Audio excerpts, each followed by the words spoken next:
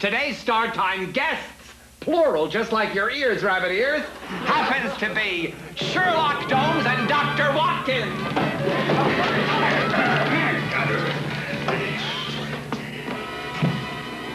Isn't he amazing?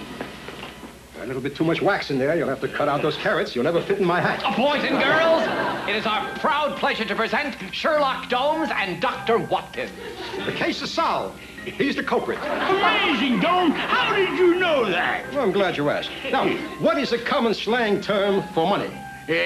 Sounds like... Lettuce! Who would steal lettuce? Why, of course, Domes. A rabbit! He's the one who stole your money.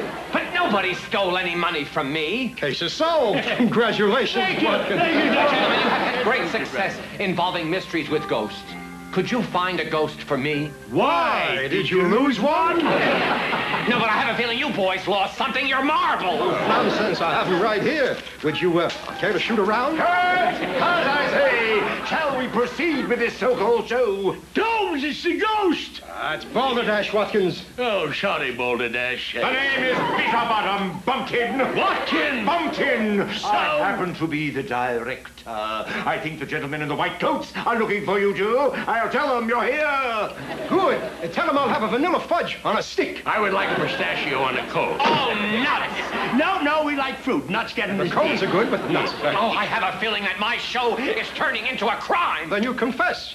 Watkins, place this man under arrest. Why are you letting him take you away? Oh, why? Because I'll be safe in jail from the ghost of Zingo. You're uncanny, Domes. Where did you learn such things?